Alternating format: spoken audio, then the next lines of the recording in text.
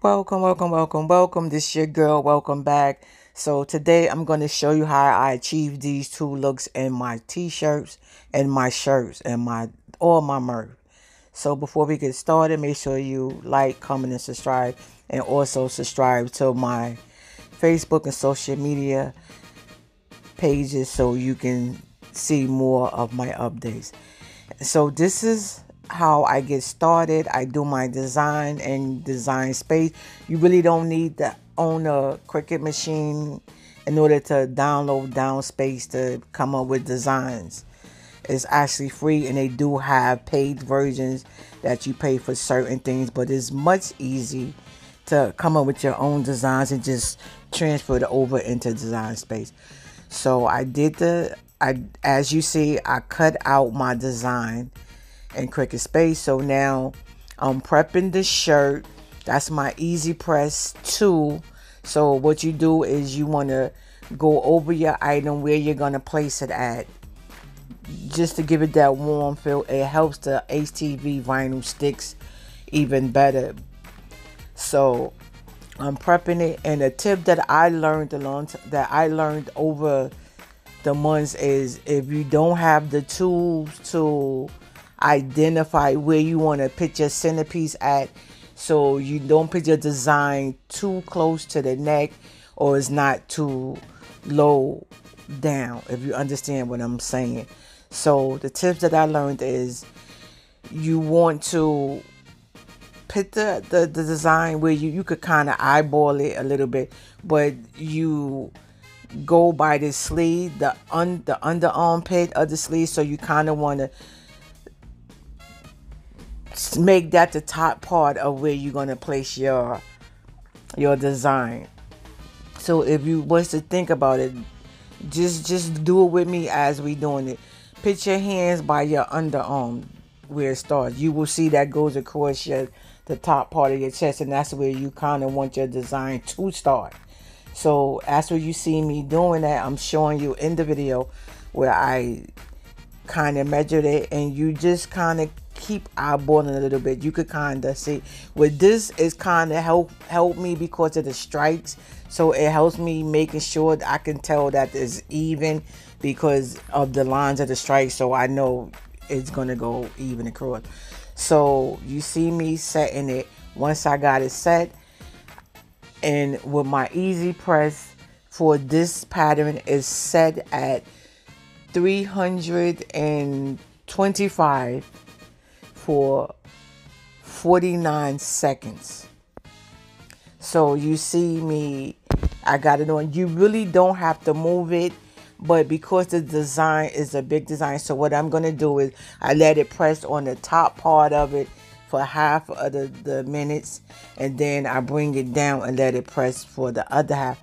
But I'm still learning and I'm working, and most HTV transfer tells you the settings on how long to set it, and if you're using an iron or you're using a press machine, a heat press machine, it kind of tells you how long to press it for and the temperature.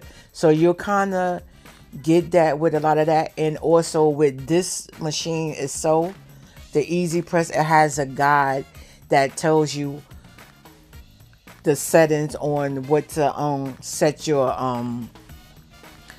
press on for certain items and certain things that you're working with. So as I always say in all my videos that I do, learn your machines, learn your product that you're dealing with.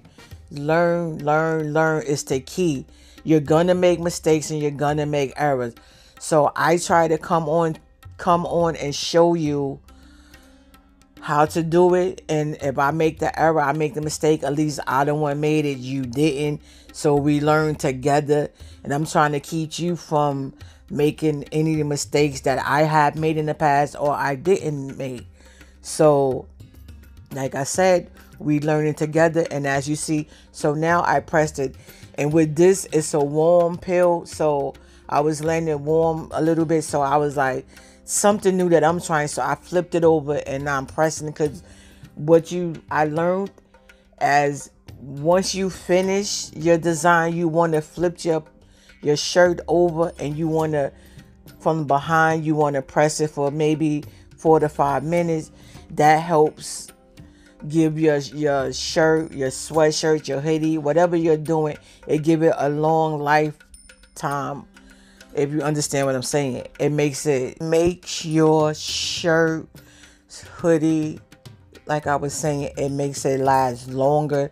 It give it a better long life wear, if you understand what I'm saying. So when you turn it over and you press from the back and you rub it just for like 4 to 5 minutes, like I said, it give it that extra heat to it that makes your design last longer. And then you see I flipped it over, and then you just want to give it a nice little pull, a nice little stretch. That also helps with the vinyl while it's kind of nice and warm, helps stretch. So when you put it on, the customer put it on, you know, they don't have to worry. Even though you have a lot of vinyl that you can get that is a stretch material, or vinyl doesn't come like stretch material, so you just want to give it that little extra pull, so that way it doesn't, when a person put it on, it doesn't have that crack looking where the design is cracking up. So that helps. That's just a tip that I learned from a couple of other people, and I'm passing that on.